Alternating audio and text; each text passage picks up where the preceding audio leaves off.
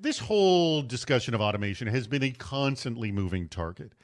And so I'm going to just ask, like, where are we in the world of, yes, I want to automate that. No, I don't want to automate that. I think we are far along in the, yes, I want to automate things. And we are in the very beginning of, yes, I want to automate things that break things. I would say everybody agrees it's a good idea.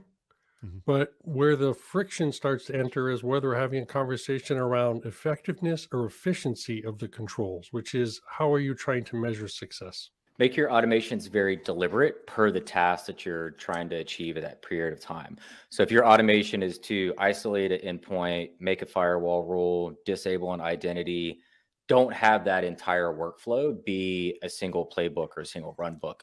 Do each of those in their own step where the automation is told to do X and it only does X, and keep the amount of if, else, and or logic to a minimum. Give a simplified definition of XDR for those who don't know. XDR is not a product or vendor. It's a concept or mentality that involves, in most cases, SIM and SOAR, and automating an action that an analyst would typically go do after an alert has been received. Don't drive automation maturity for the sake of automation maturity. Understand what it means for your organization and then just go there. And little tiny steps. The beauty of automation is anything I do means that dollar spent, I get a dollar back continuously. And so you don't have to go for the big win in order to get that. Stephanie Cass has a question. In most SOCs, an overwhelming amount of security data comes in from numerous systems, but stays in those separate repositories. When an analyst is evaluating a new incident, they must gather the information they need manually, going from system to system. How does automation address this issue? Yes, this is a contextualization and enrichment. So it should be fully automated. Once the alert lands in front of the analyst lap, they should do nothing that goes to connect to those other systems and pull back that enrichment. That should be a fully automated workflow that's tied to every technology and every alert type. Agreed. I only wish it was that easy, because unfortunately for many companies, they rely on manual processes. They don't do the automation for any number of reasons.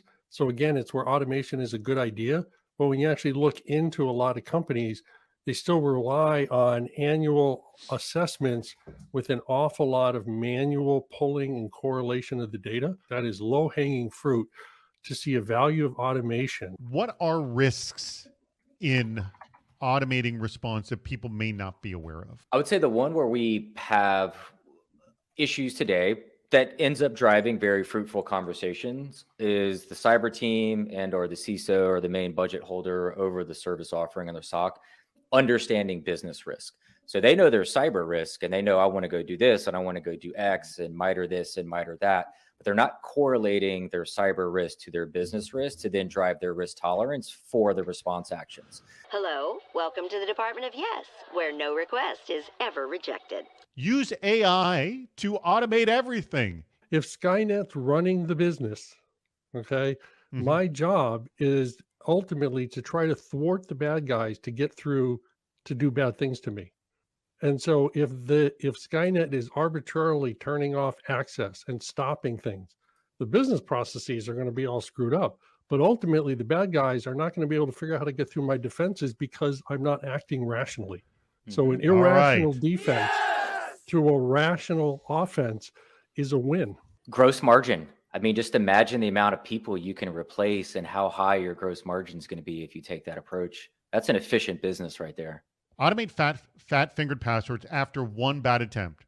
Then force user to do security awareness training again, and then send an email to the CISO and lock their account. Wes, why do you want to do this? That is great because as a former CISO, I want to know every single bad activity. So if you can inundate me with alerts in my inbox, I know how secure and mature my organization is. I think it's an awesome idea because when I institute punitive response to any mistake, I guarantee that people are not going to want to use the technology. And so they are not going to get things done, but boy, are we going to be safe. What are good questions security people should be asking for a managed detection and response organization? Like, What should they be asking to push them to know what they should be getting? Yeah. Are they doing advanced correlated alerts across the time frame, or are they doing individual static alerts? I think is a great question, because if you look at most that are out there today, they do what we call alert reflection. So tell me when X happens, tell me when Y happens. And you know what? They do it really, really great. But there's no logic there. And in order to kind of get to some of the logic that Steve was talking about, you need to have decisions with the alerts before it ever lands in the analyst lap. So you need to have the ability to tailor the outcomes to the customer's risk tolerance. And, David, the way that you handle PowerShell may be completely different than the way that Steve handles PowerShell. And your risk tolerance for PowerShell-based alerts and attack and LOL is going to be different than. So how does that MDR provider tailor those alerts in a way to where you can get the value out of your service provider that is your acceptable level of risk?